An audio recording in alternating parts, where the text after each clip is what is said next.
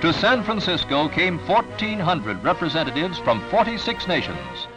In 1945, Lions leaders were among representatives who met to help establish the non-governmental organization section of the United Nations.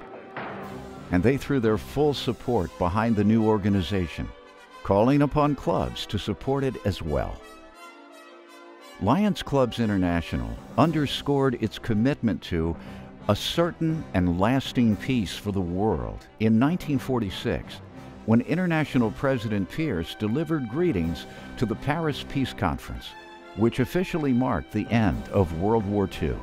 When they left, I said, there goes our Lions International statesmen working for world peace. The first Secretary General of the United Nations, Trygve Lie, thanked Lions for their good wishes for the successful outcome for the whole work of the United Nations. In 1947, the United Nations granted Lions consultative status with the UN Economic and Social Council. In 1988, Lions created the International Peace Poster Contest. Mustafa Tawukji, who grew up in war-torn Beirut, Lebanon, was the first contest winner. Since 1988, millions of children worldwide have participated. The International Grand Prize winner is honored at Lions Day with the United Nations. That's really helped me to develop a more worldly view. Since 2011, students who are blind and visually impaired have also had a chance to express their thoughts on peace through the Lions International Essay Contest. For me, peace feels like freedom from ignorance or conflicts such as war.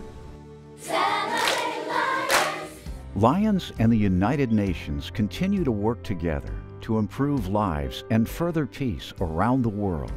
Lions support the UN Millennium Development Goals and the Sustainable Development Goals to combat poverty, hunger, disease, environmental crises, and more.